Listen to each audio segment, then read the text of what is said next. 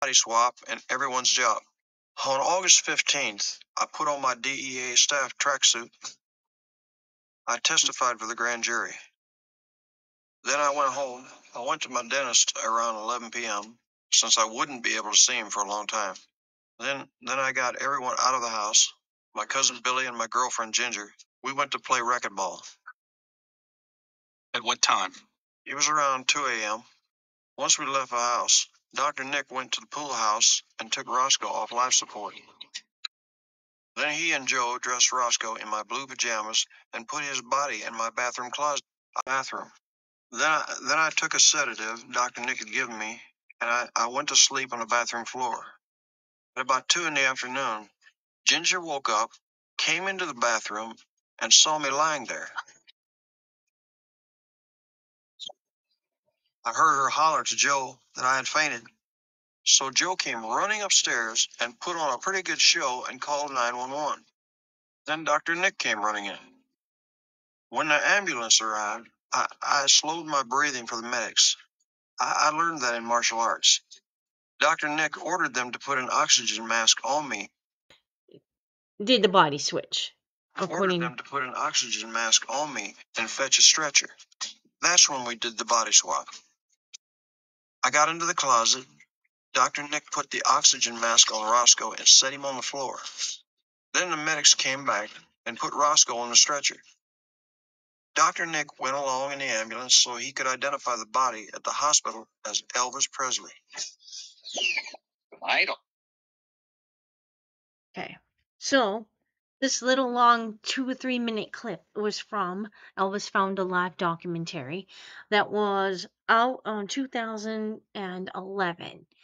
Now, it has been admitted to by Jesse Elvis to Linda Hood Sigmund that he was the voice in that movie, but it was part fiction and part fact. So the fictional part of the whole movie was basically the Captain Marvel Jr. part. He said it kind of went a little overboard on that. Okay, so what I really wanted to stress in the little clips actually was the fact that yes, there was a body switch. I think we finished that yesterday in the last video that we did. Okay, so there was a body switch. He identified him as Roscoe Holloway. Did that Dr. Nick, when Roscoe was about to expire, knew he was died or whatever, and they put him on life support so that they keep him breathing. Okay, wouldn't be dead too long. Now Elvis had to go to a grand jury and testify the day before his death.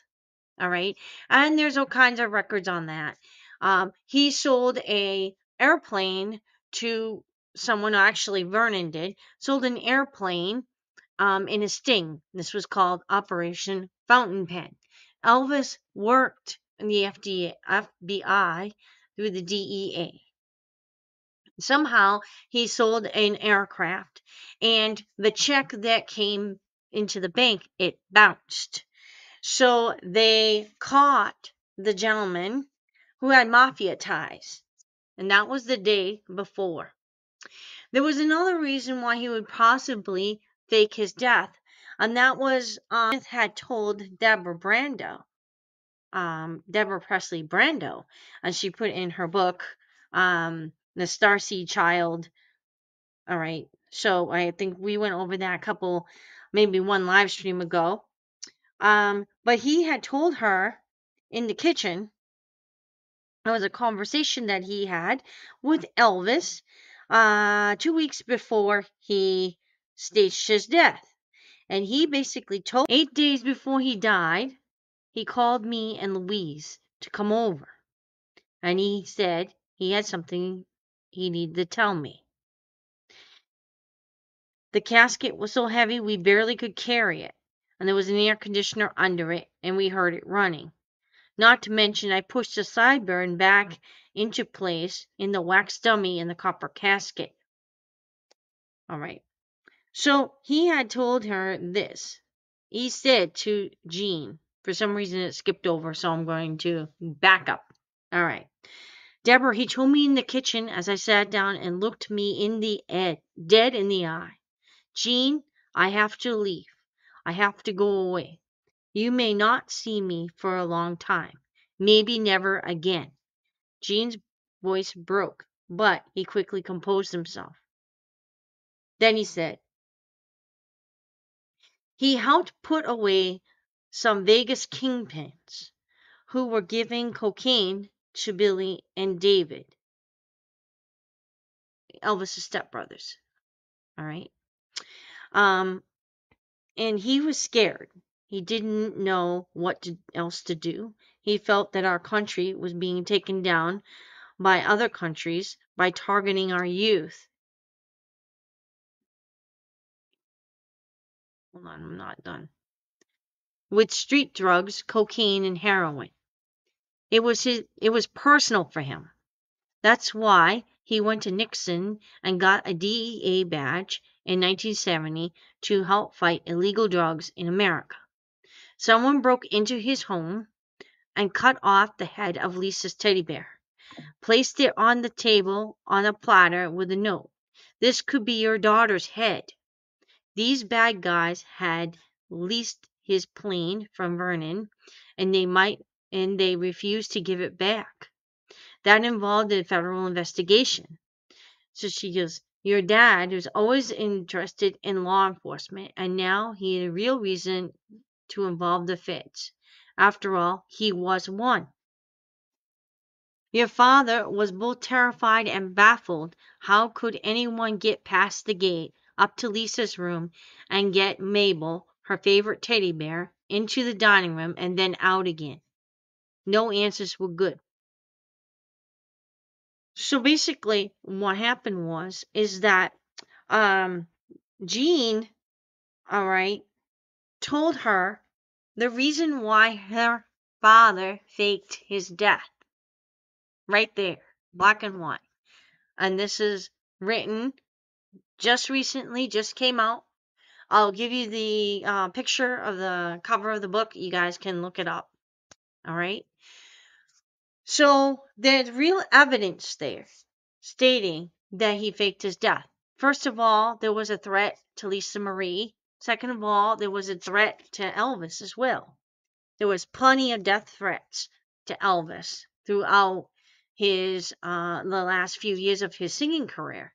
And there was one that was really real. He had to bring um guns and everything. There was threats to his life. Okay, so because of what he did, the mafia figured out he was the mole, and they tried to kill him. All right, so there's two or three main reasons why he would stage his death, but that would be number one reason. Now, this movie that I just showed you at the beginning might be part fiction and part fact, but a lot of the paperwork that they got from the FBI that it was released was actually dated after 1977. Some of it was. So he was still involved with the DEA and the FBI. He might have not done all of that work behind the scenes, but he did a lot of it behind the scenes. But I think the main thing I wanted to point out was the breathing technique. He was talking about he did a breathing technique. Now, in the first video, we talked about how Joe said that when he turned him over, he took a breath. Well, first of all, Joe knew that he was doing this. He was in on the whole thing. That's what he said in here. Okay? Elvis, the truth about Elvis Aaron Presley in his own words. Also, Elvis said in here that he had an injection that made him like a comatose type of thing.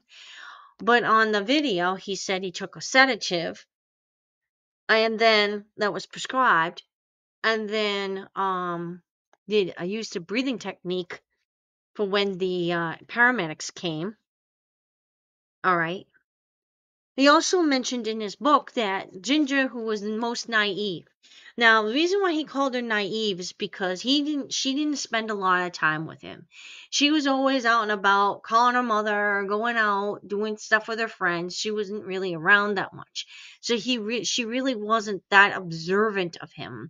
She wasn't like Linda Thompson or even Priscilla, who was more attentive and attentive to his needs. She wasn't as attentive. So when he called her naive, it's because of that. And what took her so long, this is the timeline now, and you can look it up anywhere, but it's explicitly written out in one of the books. I think it's by Nancy Rook, I think, if I remember correctly, or Mary Jenkins, one of those two, that she's got up from her nap at like noon, and she took a shower, and she called her mother, and she did her makeup and her hair. By the time she got done doing all that, then she decided to go hunt for Elvis. Now, what would have happened if she hadn't taken her shower and done her makeup and did her hair? Do you think they would have found Elvis earlier? Do you think they could have prevented something? We don't know. Okay, but he said she took too long, all right, in finding him. So he was afraid that it wasn't going to work. So he used a special breathing technique according to the video. So what I'm going to do is I'm going to dive into Is Elvis Alive by Gail Brewer-Giorgio. And I'm going to give you an example of what she's trying to get at here. All right. And this will give you an idea of what he did, what he said he did here, and he probably with Joe. He doesn't go into detail here about the body switch. So we really don't know exactly what happened. And he only did a little basic body switch on the movie. It could have been something a little different. It might have happened in timing different. We do not know. Okay. Until he totally passes away, and then we will know more. Okay. So Elvis was a prisoner of his fame. To escape his adoring fans, he would have to leave the mansion late at night, often in disguise, often hidden in the trunk of a car. Sonny and Red West were recorded as saying that one of the reasons Elvis changed cars so often was that there was so little outside his work and his personal environment to interest him. He suffered long bouts of boredom. All right, it's difficult to envision a man who performed before massive crowds and drove his audience into a frenzy, one of the most recognized faces in the world, so bored that even the most minute problem gave him an excuse to hold a summit meeting. Yet that seems to be the story. Elvis Presley was a king in exile. For too long, he was unable to serve the masses, while at the same time he hungered to do so. Restlessness, anger, boredom took their toll. It's not difficult to understand why he used pills to anesthesia such as high energy level, enabling him to endure. Locked in his bedroom suite, he ate, watched TV, read, and slept, overindulging in each, which turned into a catch-22 situation. The overindulgence sapped his energy, made him lazy, overweight, and no doubt disappointed in himself. Now, do you want to know why he was gaining weight?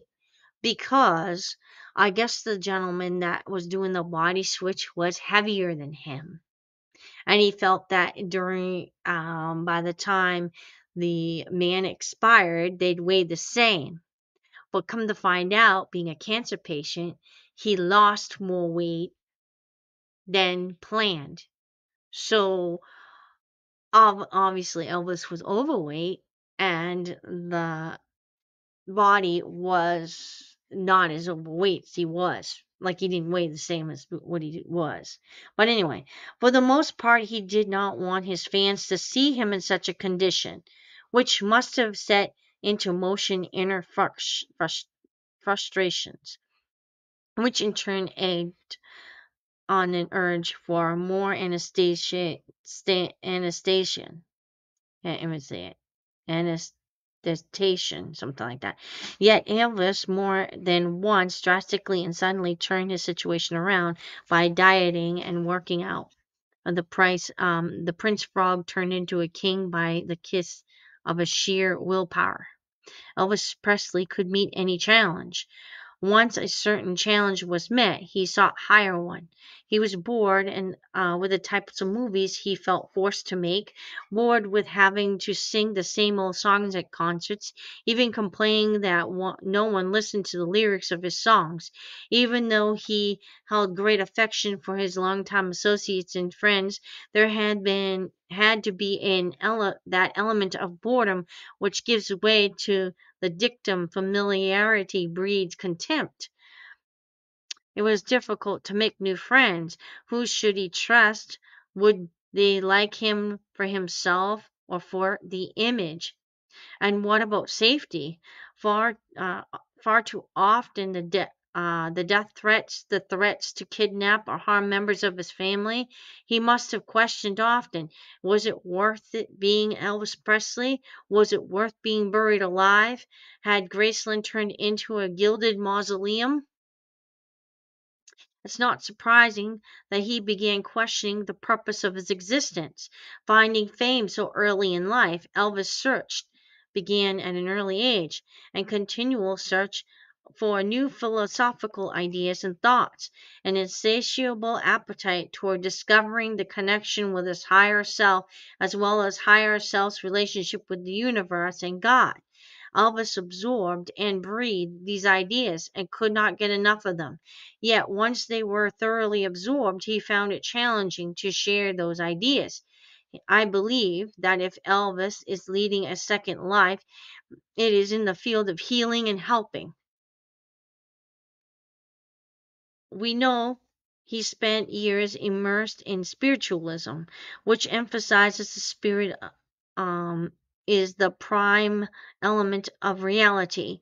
To that end, he sought musical outlet to express his total being. The album How Great Thou Art was a result of that attempt, and it won a Grammy for the best album of the year. It's an excellent album if you ever like to his gospel stuff.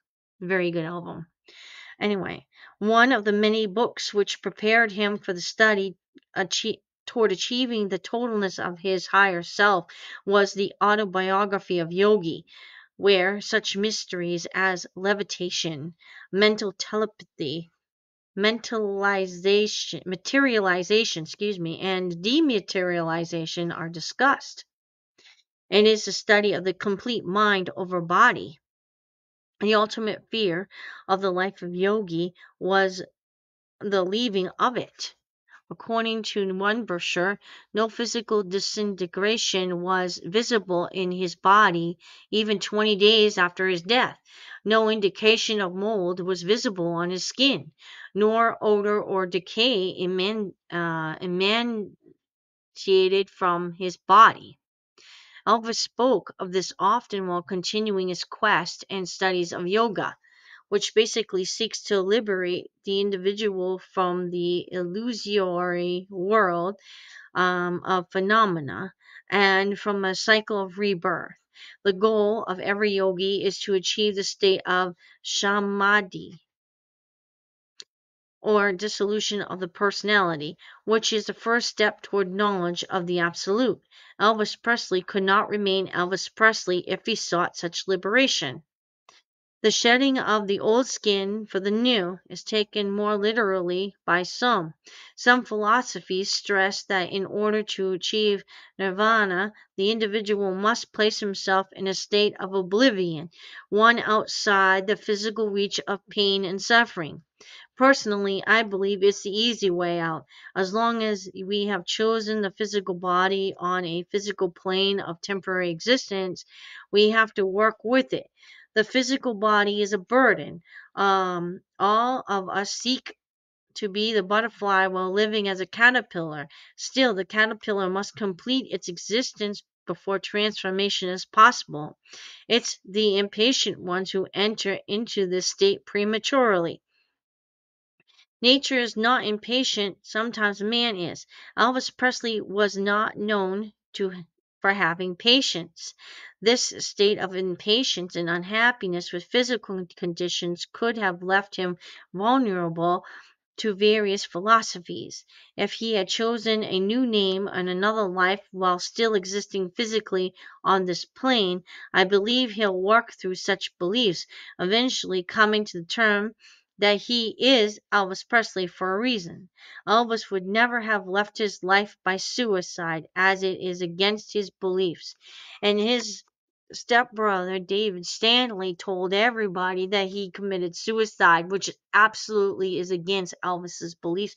He would never have done that ever, ever, even now. He was embraced the theories of a higher life, but he found solace in the Academy's meditation gardens. So impressed was he that he may have duplicated these gardens at Graceland, where the shrine with his misspelled name lies. One of the first things Elvis asked of this spiritual leader was the power to materialize and dematerialize at will. Was this necessary training for the future?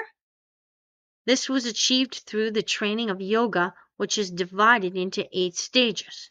The first and second stages are the practice of unfailing observance of moral virtues. This would mean cleansing of the physical body, nonviolence, and purity of chastity. The third and fourth stages include practice of certain difficulties of arduous body postures and control of the breath, which may include breathing through either nostril at will and retention of the breath for periods of up to an hour and longer. The more accomplished student, which Elvis had said to have been. The fifth stage is restraint, in which sense organs are trained to take no notice of their perceptions, which is like a trance. And the sixth stage is steadying the mind and excluding worldly thoughts through concentration on a single object.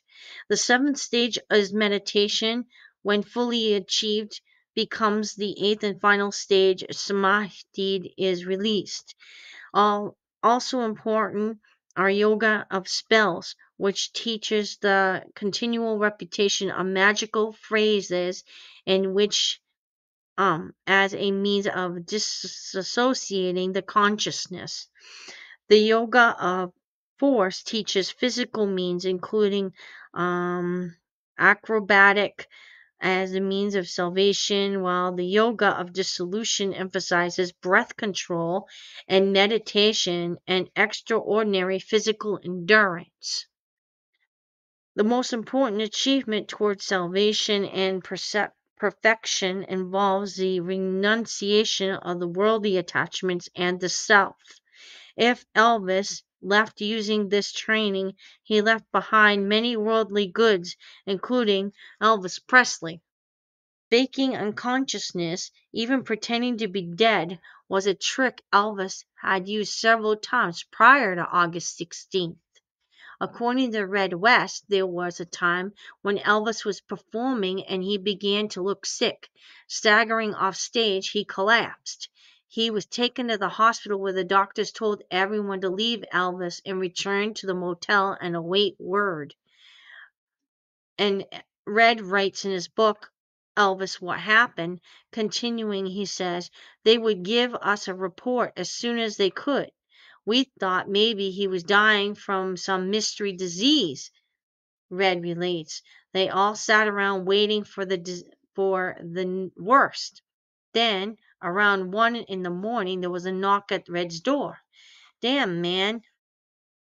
If it ain't the old son of a bee, Elvis, standing there healthier than a herd of cattle, and he is grinning from ear to ear. Not a doggone thing wrong with him. We all pump him full of questions and he tells us he is now okay. But when the other boys return to their rooms, Elvis makes a confession to me. The whole collapsing routine was just a big act. Wow. Red also mentions another time. I remember, said Red. One time we were in a hotel in Colorado. and Elvis, called me to his room and told me to come see him. And there was something he wanted to talk to me about. Well, I got straight to his room, and Elvis was lying out of it on the floor. I thought, oh well, he just whacked himself with something. So I undressed him and put him in bed and covered him up. But later I got to thinking, when we spoke on the phone, spoke to me on the telephone, he was completely straight, like he hadn't taken a thing, and got to that room in less than a couple minutes. Now, no drug hits you that hard. So then I suspected that he wasn't asleep or out of it at all. He was wide awake and just faking it, just to see how I could handle him. He tested us a lot of times like that. Stories such as these, told by many of Elvis's Memphis Mafia, make even most naive wonder if Elvis was ever as whacked out as later reported. This could have easily been a method of putting to practice the theory of mind over body and means of eavesdropping on those close to him, checking their loyalty, listening to what was being said about him. One of Elvis's friends mentions that such a thought crossed his mind. It is apparent Elvis could use his body as a decoy, that at will he could make his physical condition appear to be other than what was supposed to be. The question is, how often did Elvis practice this? Could he have heard conversations while in that condition? Conversations that may have led to the firings of his close friends rather than the reported payroll reduction reason? Good thought.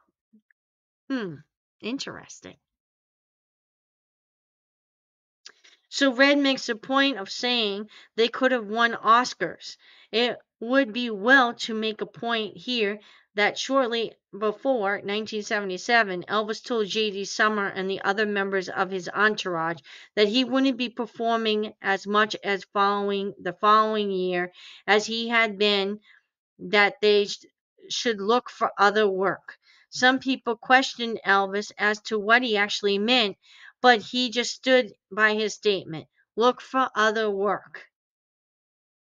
So Elvis had began to clean house, for this was about the same time he fired Sonny West and Red West and Dave Heavler, and all had been with him for years, with Red going all the way back to high school. Little by little, one by one, the Memphis Mafia was no more, and they never understood why. So, could it be a possibility that Elvis could have used those fake dead techniques? He could control, it said, he can control his breath, control, and through meditation. These stages, they were kind of like almost like they were in, like he could do almost like a comatose state and force his body to barely breathe. He could actually like not even barely breathe. This guy here that was teaching, this yogi guy, could delay his body from decaying in his death and stuff. It's quite interesting. So could it be that Elvis used that technique? He might have.